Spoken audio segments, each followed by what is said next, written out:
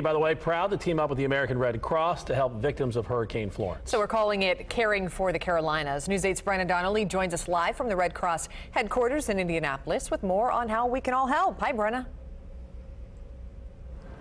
Hey, good evening, guys. I've got a few numbers for you, of course, with Hurricane Florence. So we do know that hundreds of Hoosiers are on the ground in North and South Carolina and in Virginia and West Virginia helping with some hurricane relief efforts. We know that 52 of them are Red Cross volunteers who are specially trained to assist in some of the important things that are happening down there to protect and help the victims. We also know there are around Duchess, help me with that. What was the number?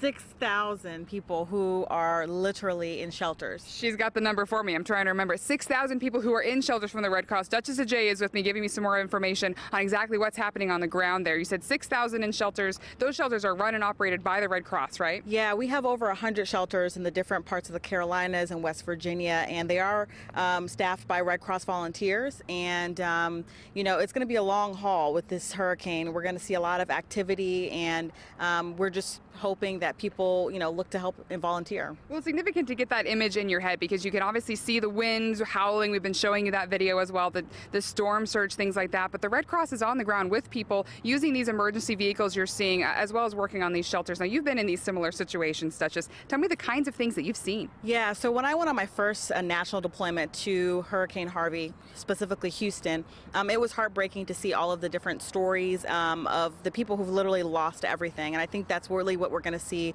in this situation with Hurricane Florence. And I'm reminded of a story of a young girl who was celebrating her 5th birthday, and literally the day when Hurricane Harvey hit was her birthday. Goodness. And so the Red Cross volunteers rallied around this little girl to provide her, you know, cupcakes and really just try to make the experience the best that it could be despite losing everything. Life must go on, right? As these disasters happen, and if people are able to have a big enough heart to reach out and help, they can help life go on in a really positive way. For a lot of the people affected, thousands have been displaced by this. You can imagine there's birthdays going on for somebody in North and South Carolina right now who are looking for that help. Absolutely. I think it just kind of shows that humanitarian spirit and the resilience of our Red Cross volunteers who literally have heard the call, dropped everything to help. And we figured, I think, this similar situation with us, we have our own set of disasters as well. And so anything that we can do as Hoosiers to pay it forward is a great thing. Now, as you say that, of course, the question on everyone's mind, what can we do to help? What are the final things that people can do today to make a difference? Yeah, so they can visit redcross.org to make a financial donation. They can also consider donating their time here in Indiana.